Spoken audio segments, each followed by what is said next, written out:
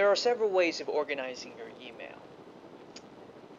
One way of organizing your email is by not organizing it. Instead, using the search function that is within Outlook Express in order to find the emails that you want. Like this. This may not necessarily be the easiest way of finding what you want. You can refine the search parameters in order to find the emails that you want. A lot of people organize their emails into folders, like such. The advantage of using folders is you are able to find exactly which emails that you want, depending on what the category you put them in. The disadvantage is that you have to manually drag and drop emails into the folders that you want them to be in, which can be tedious depending on how many folders you have. Other ways of organizing your emails is by flagging them under specific colors, like such, or by highlighting them as tasks so that it automatically appears under your task list.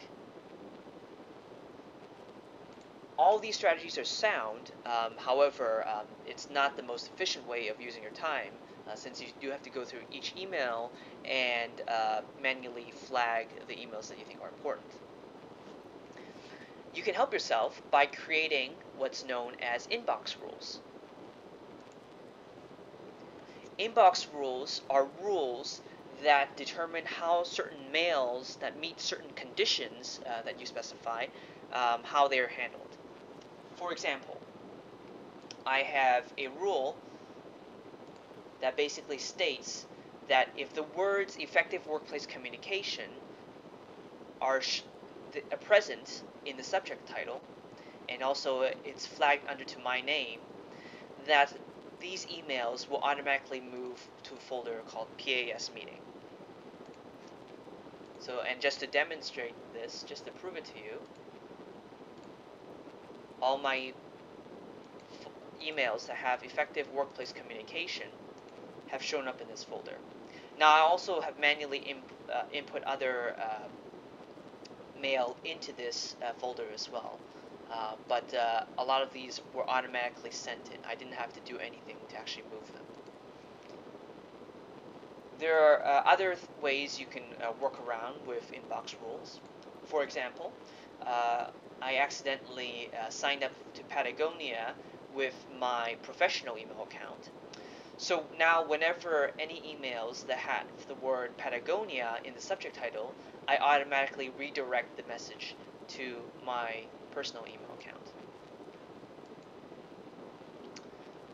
Same thing goes with IT notifications. So now all my IT notifications go to a specific folder. And any emails that include the word REACH, which is our resident education projects, if they're included in the subject title, it's automatically flagged with the red category.